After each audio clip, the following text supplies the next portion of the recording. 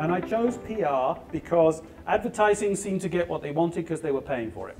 Promotions got 50% of what they wanted because they were giving something away. And PR was the ability to walk in the door, have a mad idea, go pitch it, and go get it done. What if we could make Buzz Lightyear's dream come true?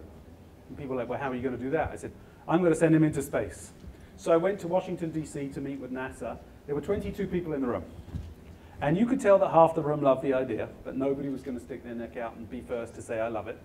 They looked outside their industry. Innovation comes from looking outside your industry, not in your industry. Like most of corporate America at the moment, their idea of innovation is iteration. We've saturated the US market, right, Latin America, India, off we go. Yeah, that'll get you 3 years. And they're really struggling. It's fear. And it's about, but people are fearful because, in my opinion, everybody talks innovation at the moment. You can't change a culture by telling people they need innovation. Now, for most people, it's about survival. It's as simple as that. But how about I create a design thinking tool that normal people could use? Sally, Peter, Dave didn't go to university, didn't go to MIT. They do not work in your industry. They will not solve the challenge for you. They will throw out the silly idea that you're too embarrassed to throw out in front of your colleagues. They'll ask the silly question that you're too conservative to throw out in front of your peers.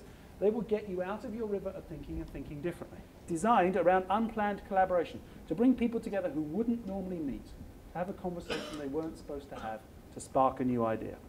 The humble butterfly, the very large butterfly that you felt in your stomach gnawing away in complete panic 10 seconds ago when you thought you were going to have to get up and sing Don't Go Breaking My Heart by Elton John and Kiki D with Duncan.